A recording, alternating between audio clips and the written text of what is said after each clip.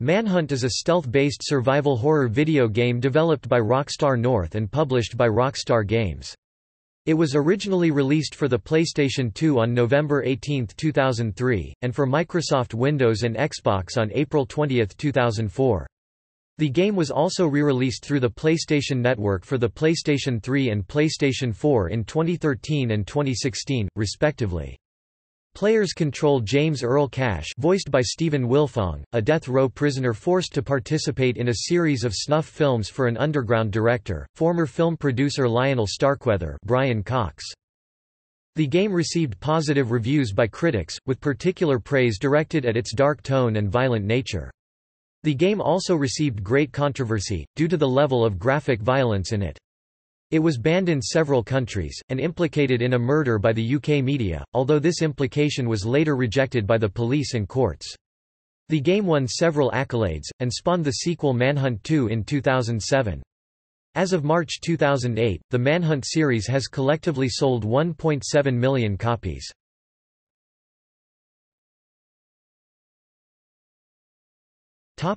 Gameplay. Manhunt is a stealth-based psychological horror game played from a third-person perspective. The game consists of 20 levels, called scenes, as well as 4 unlockable bonus scenes. Players survive the scenes by dispatching enemy gang members, occasionally with firearms, but primarily by stealthily executing them. At the end of each scene, players are graded based on their performance, and awarded 1 to 5 stars. Unlockable content becomes available only when the player achieves 3 or more stars on a certain number of levels. On normal difficulty, called fetish, players can earn only 4 stars. 1 is awarded for completing the scene under a certain amount of time, and 1 to 3 stars are awarded based on the brutality of the executions carried out during the scene. On hard difficulty, called hardcore, players are graded out of 5 stars, 1 for speed, 1 to 3 for brutality and 1 for simply completing the scene. To gain the maximum number of stars, a set number of brutal executions must be carried out over the course of each scene. Face-to-face fighting does not award stars. In order to carry out executions, players must approach a hunter from behind, undetected. To facilitate this, each scene is full of dark spots, shadows where the player can hide. Enemies cannot see into the shadows unless they see the player actually entering the area. A standard technique in the game is to hide in the shadows and tap a wall to attract the attention of a nearby hunter. When the hunter has examined the area and is moving away, players can emerge from the shadows behind them, and execute them. The game has 3 levels of execution, with each level progressively more violent and graphic than the last. Hasty executions are quick and not very bloody. Violent are considerably more gory, and gruesome are over-the-top blood-soaked murders. Players are entirely in control of which level they use. Once players have locked onto an enemy, the lock-on reticule changes color over time to indicate the 3 levels, white, yellow and red. Over the course of the game, players can use a wide variety of weapons, including plastic bags, baseball bats, crowbars and a variety of bladed items. Later in the game, firearms become available which cannot be used for executions. Should players take damage, their health depletes. Health can be restored through the use of painkillers, which are available throughout each scene. Players also have a stamina meter which depletes as they sprint, but automatically replenishes when remaining stationary. Manhunt also makes use of the PlayStation 2's optional USB microphone and the Xbox Live microphone feature on the Xbox in their respective versions of the game. When such a device is connected, players can use the sound of their own voice to distract in-game enemies. This adds an extra element to the stealth aspect of the game, as players must refrain from making noises such as coughing, as these sounds too can attract the attention of any nearby hunters.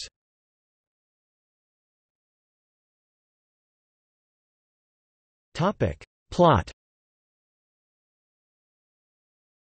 In 2003 in Carker City, the story opens with a news anchor Kate Miller reporting on James Earl Cash, Stephen Wilfong, a death row prisoner recently executed by a lethal injection. In reality, however, Cash awakens to hear a voice coming from an earpiece, revealing his lethal injection was only a sedative. The voice, who refers to himself as the director, promises Cash his freedom, but only if Cash follows his instructions. He must move through an abandoned section of the city being patrolled by a gang called the Hoods. murdering them as he goes, all being filmed by CCTV. Cash successfully dispatches the hoods, but despite the director's promise of freedom, he is beaten and thrown into the back of a van by a group of private security experts called the Cerberus. Cash is then told by the director that he reneged on their original deal and that he has more to do before the night is out. Cash is subsequently taken to various locations around the city and forced to face off against a series of increasingly dangerous gangs. First, he is pitted against a group of white supremacists and neo-Nazis in a scrapyard. Then, he faces a gang of military veterans turned mercenaries called the War Dogs in an abandoned zoo. Here, Cash has to save members of his own family who have been kidnapped by the War Dogs and are being used as bait to lure him out.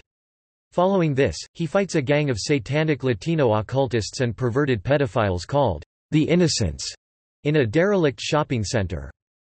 During this conflict, Cash discovers that the director had his family killed despite his promise to let them go. After watching their deaths on a TV set up for him by the director, Cash vows revenge as the director coldly tells him, "I'm all the family you need, now." After again facing the Innocents in a graveyard and abandoned factory, Cash is forced to face off, in what is supposed to be the final scene of the film, against a gang of schizophrenic psychopaths called the Smileys, who have taken over an insane asylum. Here, Cash unexpectedly survives, killing the Smileys and a man dressed in a rabbit costume and escapes the asylum after killing several Cerberus. This becomes an unexpected turn of events, as the asylum was intended to be the place where Cash would meet his demise and not progress any further, thus concluding the film. As a result, the director deploys the remaining War Dogs, led by the vicious Ramirez, Chris McKinney, to hunt Cash down and kill him. From this point on, the director no longer communicates to Cash. As Cash escapes the asylum and enters an abandoned apartment complex, he is caught by Ramirez and the War Dogs, who decide to play a little game of cat and mouse with him. Cash manages to kill the gang and Ramirez before backup arrives. Upon fleeing the area, the journalist reporting on Cash suddenly arrives in her car and rescues him. She explains that the director is actually Lionel Starkweather, a former film producer from Los Santos, who was popular in the 90s, but was forced to leave the industry due to a scandal. The reporter has been putting together evidence about Starkweather's snuff movies for months, and now she has enough to expose him. First, however, she needs to retrieve some of this evidence from her apartment. Meanwhile, Starkweather orders the chief of the Carker City Police Department, Gary Schaefer, to bring both Cash and the journalist to him, blackmailing him that he will expose his corruption to the Liberty City Supreme Court if he does not comply. Protecting her from the police, Cash takes the journalist safely to her apartment, and from there, heads off to deal with Starkweather personally. Killing off several police officers, Cash then evades the SWAT teams, before making his way through a train yard, only to be cornered by more police and SWAT. They begin to beat him, and just as they are about to execute him, the men are suddenly ambushed and killed by the Cerberus, who recapture Cash and bring him to Starkweather's mansion. There, they are about to kill Cash, but Pigsy Hunter Plotine, a mentally disturbed, chainsaw-wielding psychopath, who wears a pig's head as a mask and was normally kept chained up in Starkweather's attic, breaks free. This distraction allows Cash to work his way through the garden and mansion, killing members of the Cerberus along the way. He finally reaches the upper levels of the mansion, where he and Pigsy stalk one another. Cash triumphs after luring Pigsy onto a grate that collapses under his weight. After using Pigsy's chainsaw to hack his way through the last of the Cerberus, Cash finally confronts Starkweather in his office. Upon disemboweling him with the chainsaw, Starkweather pleads with Cash to spare him, but Cash thrusts the chainsaw into his face, killing and impaling him. Later, the media and the police arrive at the mansion, with the journalist exposing Starkweather's snuff ring and police complicity, and Schaefer is arrested for corruption and brought on trial for his actions. Cash, however, is nowhere to be found.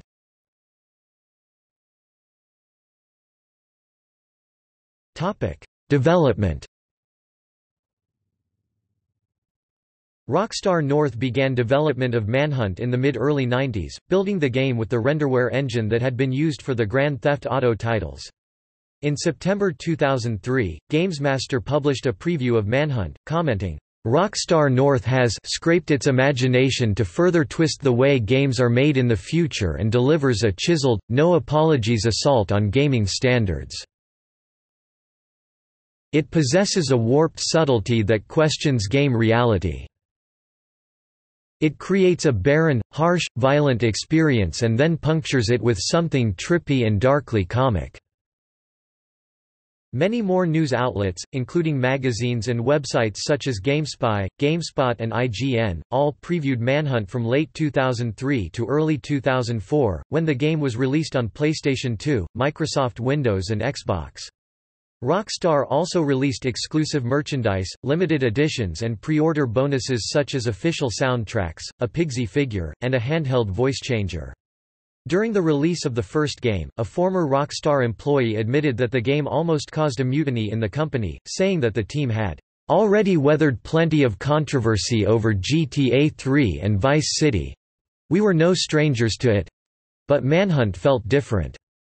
With GTA, we always had the excuse that the gameplay was untethered.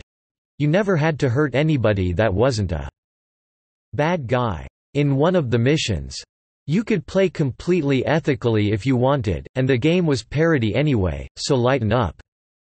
The PlayStation 2 version of Manhunt was made available for the PlayStation 3 on May 14, 2013, under the PlayStation Network's PS2 Classics category.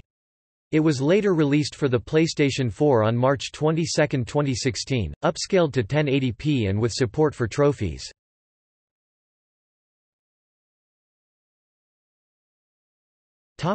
Reception. Manhunt received a Gold Sales Award from the Entertainment and Leisure Software Publishers Association (ELSPA), indicating sales of at least 200,000 copies in the United Kingdom. Manhunt received generally favorable reviews. Metacritic calculated an average score of 76 100ths based on 47 reviews for the PlayStation 2 version, 75 100ths based on 28 reviews for the Windows version, and 74 100ths based on 37 reviews for the Xbox version. As of March 26, 2008, the Manhunt series has sold 1.7 million copies worldwide. At the 7th Annual Interactive Achievement Awards, the game was nominated for Console Action Adventure Game of the Year. In 2010, it was included in 1001 Video Games You Must Play Before You Die, and listed at number 85 in IGN's Top 100 PlayStation 2 Games. The game's dark nihilistic tone and violent nature was singled out by many critics as representing something unique in the world of video gaming. GameSpot concluded that, "Like it or not, the game pushes the envelope of video game violence and shows you countless scenes of wholly uncensored, heavily stylized carnage." Game Informer praised the game's audacity and competent technical capabilities, stating, "It's a frightening premise that places gamers in a psychological impasse. The crimes that you commit are unspeakable, yet the gameplay that leads to these horrendous acts is so polished and fierce that it's thrilling." IGN complimented the game's overall challenge, calling it a solid, deep experience for seasoned gamers pining for some hardcore, challenging games.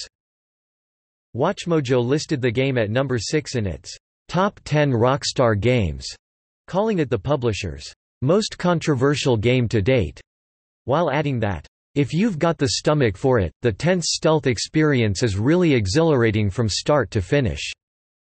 The Chicago Tribune was especially complimentary of the game, arguing that it marked a significant moment in video gaming history. Manhunt is easily the most violent game ever made. It will likely be dismissed by many as a disgusting murder simulator with no reason to exist. But Manhunt also is the Clockwork Orange of video games, holding your eyes open so as to not miss a single splatter, asking you, is this really what you enjoy watching? Had Manhunt been poorly made, using the snuff film angle as a cheap gimmick, the game would have been shameful and exploitative. What elevates it to a grotesque, chilling work of art is both presentation and gameplay. Manhunt is solid as a game, it's engaging to use stealth as you creep through the streets of this wicked city, using your smarts to avoid death, while dishing out much of your own. It's Ubisoft's Splinter Cell meets the cult faces of death videos. If Manhunt succeeds at retail, it will say more about America's fascination with violence than any political discourse or social debate. That makes Manhunt the most important video game of the last 5 years. The game received some criticism. Certain gameplay elements, such as the shooting mechanics, were called frustrating by Eurogamer, who claimed that More than half the time the targeting reticule refuses to acknowledge an oncoming enemy until they're virtually in front of you." GameSpot concurred, noting that the AI is much worse in the more action-oriented levels. OneUp.com said that one quickly became tired of the violence, AI quirks, and repetitive level design.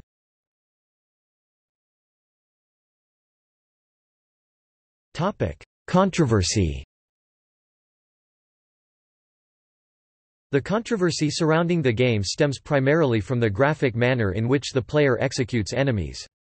In 2007, former Rockstar employee Jeff Williams revealed that even the game's staff were somewhat uncomfortable about the level of violence. "There was almost a mutiny at the company over that game." Williams explained that the game just made us all feel icky. It was all about the violence, and it was realistic violence. We all knew there was no way we could explain away that game. There was no way to rationalize it. We were crossing a line. The violence in the game drew the attention of U.S. Representative Joe Baca, who was the sponsor of a legislation to fine those who sell adult-themed games to players younger than 17. Baca said of Manhunt, "It's telling kids how to kill someone, and it uses vicious, sadistic and cruel methods to kill." The media was also drawn into the debate. For example, the Globe and Mail wrote, "Manhunt is a venal disconnect for the genre. There's no challenge, just assembly line, ritualistic slaughter. It's less a video game and more a weapon of personal destruction. This is about stacking bodies. Perhaps the scariest fact of all, Manhunt is so user-friendly that any sharp 12-year-old could navigate through the entire game in one sitting." Toronto Star writer Ben Rayner, however, praised the relevance of the game, defending its violence and graphic nature as very much a product of its time, and condemning calls to have it banned. As entertainment and cultural artifact, Manhunt is totally disturbing. But so is the Evening News, the "I'll eat anything for money" lunacy of Fear Factor and the unfettered, misanthropic gunplay of Bad Boys 2, so I will defend until my last breath Rockstar's right to sell this stuff to me and anyone else who wants it. Do I think games such as these could have dire psychological consequences, particularly for young people? As always, I remain agnostic on the matter. Who knows, really? The debate will never be resolved. The American military obviously thinks there's something there. The troubling new TV ad campaign for the U.S. Reserves lures potential young soldiers with tales of adventure accompanied by blatant, video game-styled animation. And, curiously, no one has complained about or tried to ban SOCOM, U.S. Navy SEALs, in which stealth and killing figure even more heavily than in Manhunt.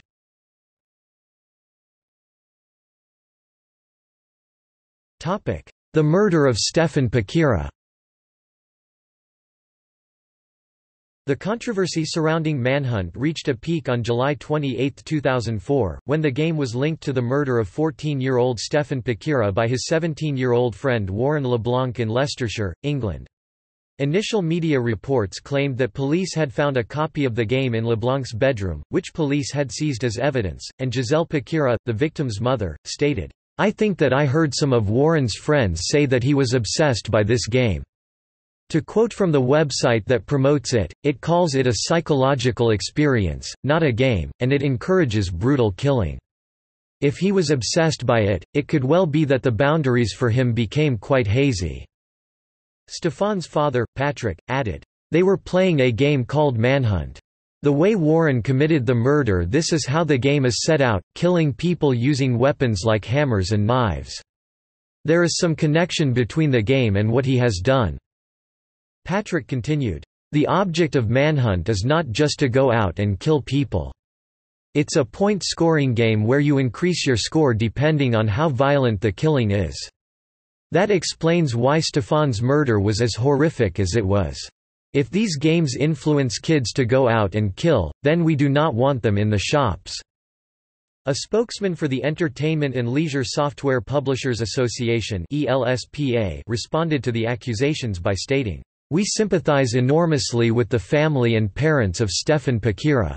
However, we reject any suggestion or association between the tragic events and the sale of the video game Manhunt." The game in question is classified 18 by the British Board of Film Classification and therefore its copies should not be in the possession of a minor. Simply being in someone's possession does not and should not lead to the conclusion that a game is responsible for these tragic events." During the subsequent media coverage, the game was removed from shelves by some vendors, including both UK and international branches of Game and Dixons. Rockstar responded to this move by stating, "We have always appreciated Dixons as a retail partner, and we fully respect their actions.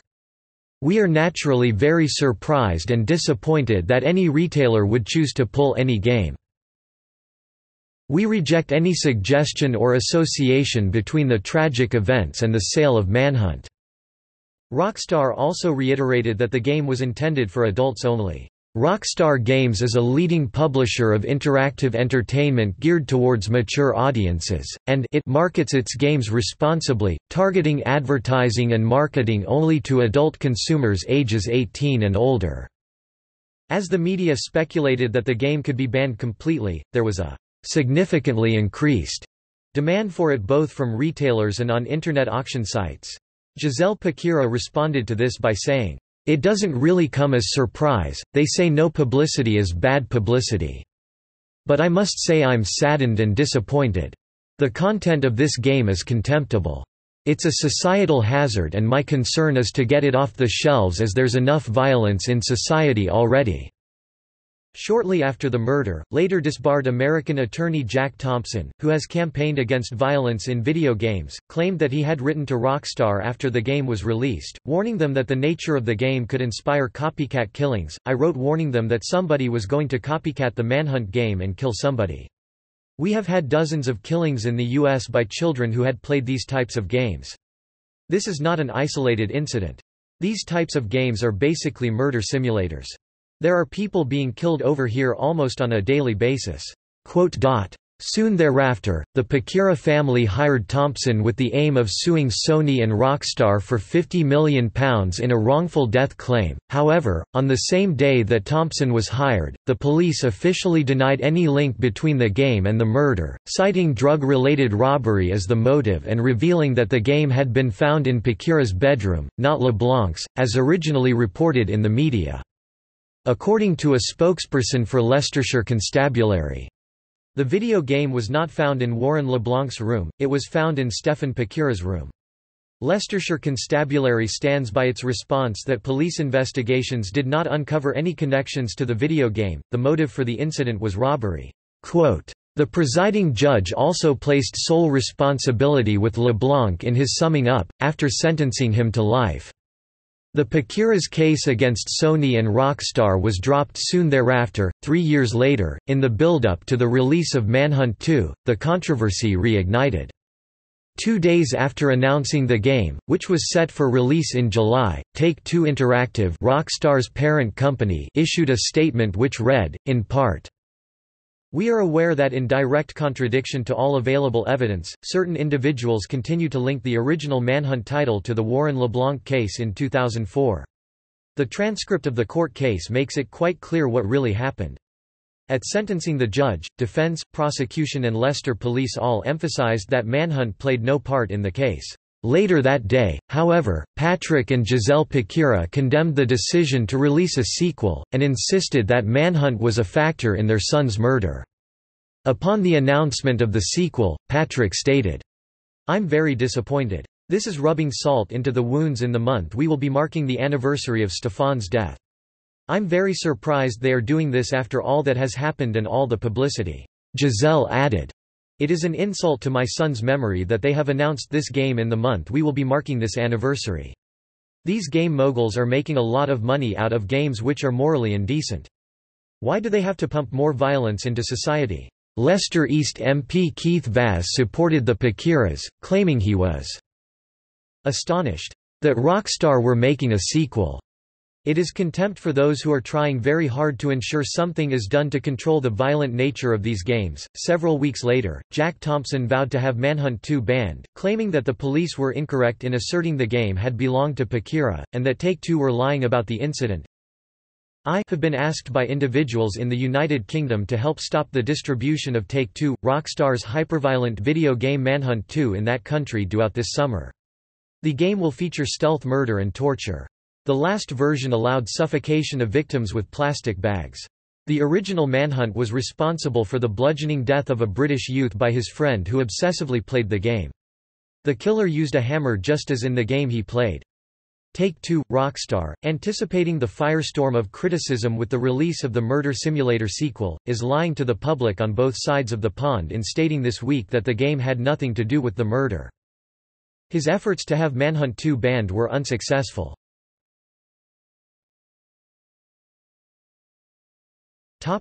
Legal status. In New Zealand, the game was banned on December 11, 2003, with possession deemed an offence. Bill Hastings, the chief censor, stated, "It's a game where the only thing you do is kill everybody you see.